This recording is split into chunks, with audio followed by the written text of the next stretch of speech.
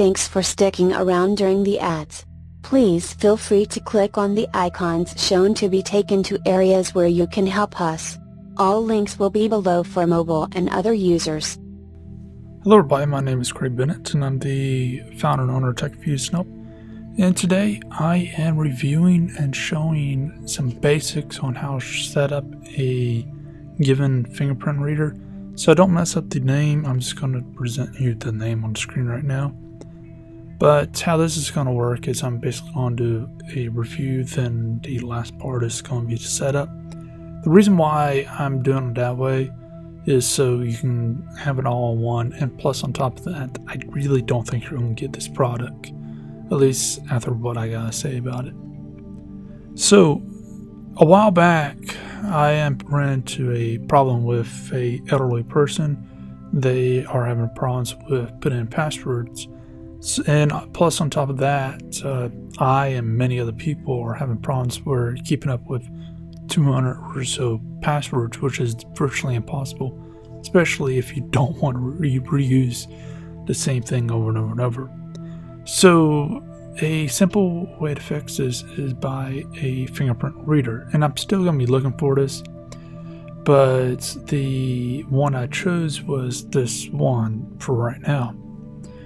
Well, during the reviews the other people had and many other things in research, it looked like it was worthwhile, but nothing indicated these few things, which I'm going to talk about. So as far as things goes, apparently Apple a while back bought out this particular company, and this happens across the board. Google done it to quite a few companies I've used and made them disappear. And Apple's done it, obviously, with this case and many others, and so on and so on. And what's happening is, since Apple has bought out this particular company, unfortunately what's happened is their website and everything just disappeared. So it's virtually impossible to get drivers or more updated software and so on. And this is a huge problem when it comes to actually using this, especially with Chrome and Firefox, because if you use Internet Explorer, okay, but most people don't. I don't, and only government workers are the only ones I know who actually use it because they have to for their job. So with that in mind, I found this one to be pretty bad because the stuff with Chrome, it kept popping up saying, hey, this might not be legit, which I'm not really sure if it really was, because again, their website went away, so I had to go through third-party methods just to get some software that looked legit. And on top of that, some of the stuff like with Firefox, it wouldn't even support the newer version of Firefox. So if you're going to end up using anything other than Internet Explorer, you're going to run into problems right then and there. It might work on OS X as far as that side of things, but on Windows, which is what most of the world uses, and what I use on a day-to-day basis, I can tell you that this is an important thing where it better work with Chrome, Firefox, and many others. One of the other problems is that I found with this is it didn't work with applications like LastPass and several others, which wasn't a major deal breaker. I could deal with that, but it not being able to use with newer things, especially with Windows 8, where there's many applications, Windows 8, Windows 10, that are positioned to use APIs for fingerprint readers. If I can't use that, then 90% of what I could do with it is impossible. So that's a huge thing also. And lastly, it's just that there's security. So with the company being gone, I don't know how secure it is, because you give enough time to anyone, they can hack into any system. And yes, the software doesn't store your full fingerprint, but it stores a template, and you can build on a template. So with that in mind, I'm going to tell you to pass on this given product If you do know of any good fingerprint readers for Windows 8, Windows 10, Windows 7 that works across the board and works very well and is under $100, then let me know and I'll take a look at it. But anyways, let's go into how to set this up so you can get a good idea. This is not a full setup because a lot of the problems I ran into, it's just that this is too old and it didn't really age that well. It aged very fast. But anyways, I'll be right back.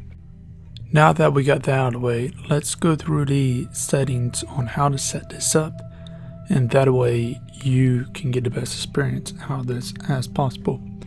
Now, one thing to keep in mind, I did skip over quite a bit of settings.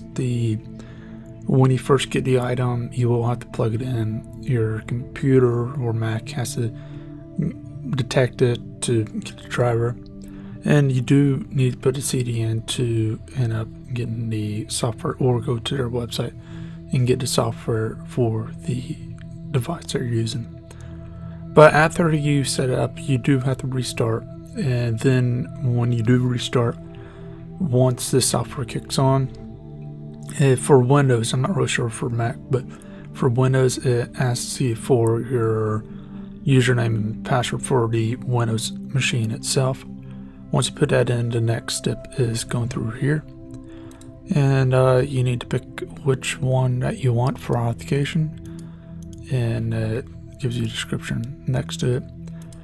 Then it shows you what to do, and with the fingerprint reader, just do the just slide it like you normally would, and by the end it will tell you if it's worth the while.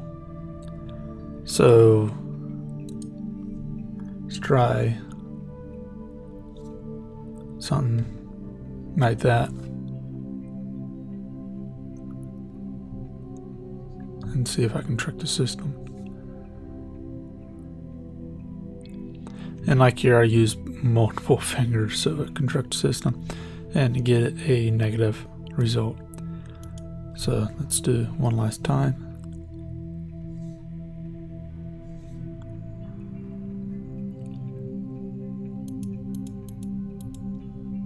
And with this, we can tell it what finger's what, and keep in mind what hand you're using. So let's go through that real quick.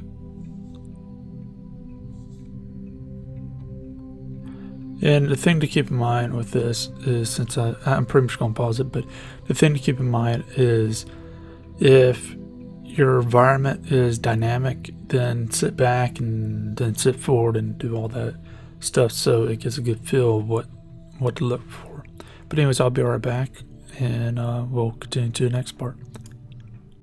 After you're done setting up that, you need to go to the center, and you can go find it in the start.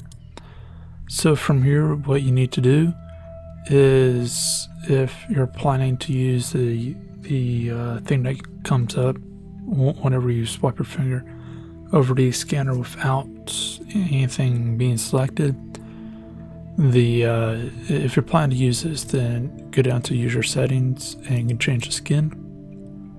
So for example, like that.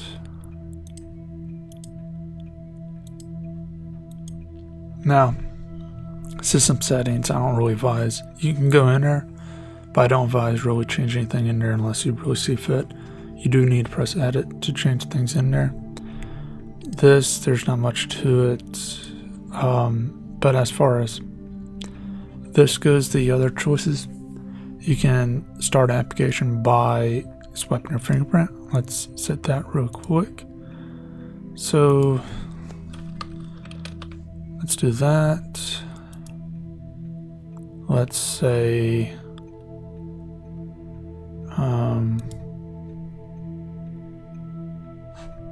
so we selected a file, and let's try it real quick. So open it up after I just swiped my finger, and that was that. So in case if you're like a financial person or whatever, and you're using spreadsheets, or one of those people who uses a lot of programs and you switch from one program to the next constantly, that might be useful. But for me, I don't see a point in it, especially since the fact that, yeah, okay, I swipe my finger, but what needs to be happen is I should be able to like swipe my index finger 3 times to open up a program, or maybe have a combination of 3, and that way it opens up programs without being on accident. So that's a thing for me, but that's up to you. File sharing, that's just basically encrypting the file that you want and being able to lock it with both a password and a finger swipe. And then password bank, we're going to set this up with LastPass, but as it is right now, this doesn't work with the newer. It might work with the newer version of Firefox, but for me it said that there is no plugin for the newest version. So you might be able to find it for you, but I am really going to aim for LastPass since that's really what I use, and I feel it's more secure overall. So for here, what I can do is, let's actually open up the Internet Explorer, and let's go to something like GitHub, and you'll get a dialog like that. Don't worry about it. Let's just put in something random, and right here we'll get this dialog. If you want to save it, press yes. And then if you actually go back in here, let's close that out, you can see this right here.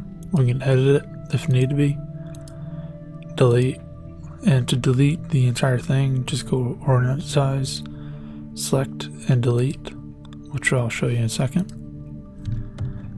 And what should end up happening is when you swipe it, you can go down to the erasure sites, and then you can go to the sign in, and how I have my computer set up, it will actually open up Chrome by default, so I'm not going to show that, but it will bring it up in here and fill it in like any other password thing. Now, as far as things goes, I was going to show you how to set this up with LastPass, but as I said at the first part of this video, which I just recorded a second ago, turns out you can't do that. And I think that has more of a driver issue than anything else. And since I can't find a driver because their company is not around, and I might have to go to, and I've looked at it, I pretty much would have to go to really sketchy things, and getting a sketchy, getting something that could be sketchy, especially if it's a driver, that's a horrible thing, and you need to watch my hacking videos. On top of that, given that I'm running into this many problems this quick, I'm just gonna get a refund for it, or at least try. And at worst, I'm gonna try to sell it on eBay. But for the most part, I don't think this is worthwhile. But if you do know of any worthwhile fingerprint reader under $100 for Windows, specifically Windows 8, Windows 10, then let me know, and that way I can take a look at it. One thing I did forget to mention on this at start is there is some security advantages just on the hardware side of things, and a lot of people don't recognize this, but the reason why a lot of these fingerprint readers, they want you to swipe your finger, and yeah, they're starting to move towards the like iPad, iPhone, where you can just touch it. The reason why you don't really see that in industrial or anywhere else, except for with mobile devices, is simply that what can happen is someone can go behind you, take a piece of tape or whatever, get your fingerprints, and now they can either frame you or they can use it to get into the building or whatever it may be. So having it where you gotta rub your finger across the scanner, that ensures that your fingerprint is not just sticking there. Whereas if you just press it right down, it's basically going to keep your fingerprint unless you do smudge it, which the fingerprint reader won't like. But anyways, as far as that goes, again, if you do know of any good fingerprint reader and it's made mostly for Windows 8, Windows 10, then let me know and I'll take a look at it. But all links will be down below, and hopefully you found this review educational and worthwhile, and hopefully it's helped you become a better shopper. My name is Craig Bennett. I'm the founder and owner, and I hope you have a great day.